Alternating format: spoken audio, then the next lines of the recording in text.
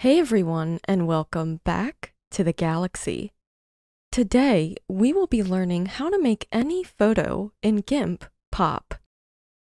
I'm starting with two different images, so we can go over techniques on different types of photographs. We will be using the levels dialog. First, click on the layer you want to edit. Then, access the levels dialog by going up to Colors, down to Levels.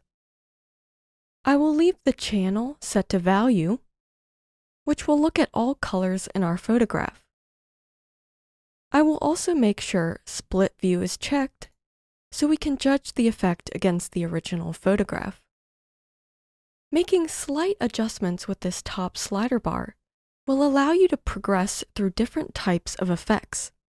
It's best to have your end goal in mind before editing these values. For example, I want to increase the darkness of portions of this photograph to help give some of the background buildings more dimension and clarity.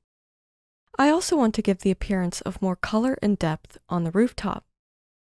Each arrow here represents a range of colors in your photograph.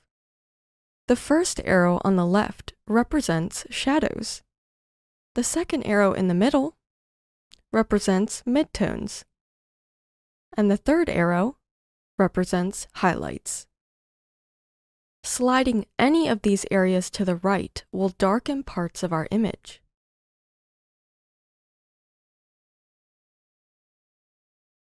And in contrast, sliding any of these arrows to the left will lighten parts of our image. As I mentioned before, I want to bring out some of the darker portions and colors. To do this, I will drag the far left arrow closer to the right.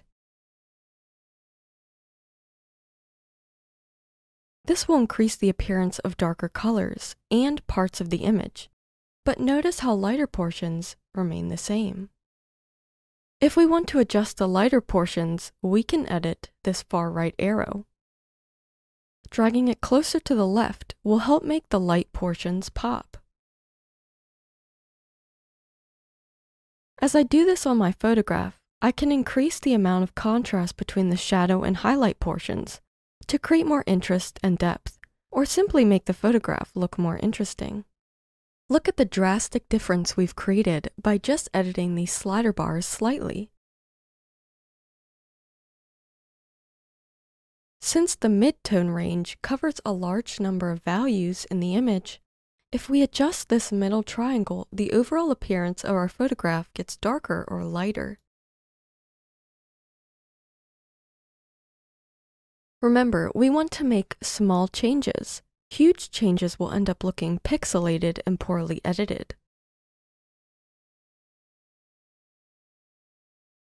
Also, if at any time you want to reset the settings in the Levels dialog, simply click Reset Channel to reset the slider bar, or Reset to reset all settings. Let's try this method on a different photograph. In this photograph, I really want to highlight the night sky and make it stand out. I want to make the sky darker, but still maintain the star's brightness. First, I will experiment with the far left slider to increase the darkness of the sky. I don't really want to mess with the highlight slider, because in moving it to the left, the orange light will also get amplified along with the stars. Instead, I will use the midtone slider to increase the darkness of the overall image until I'm happy with the mood.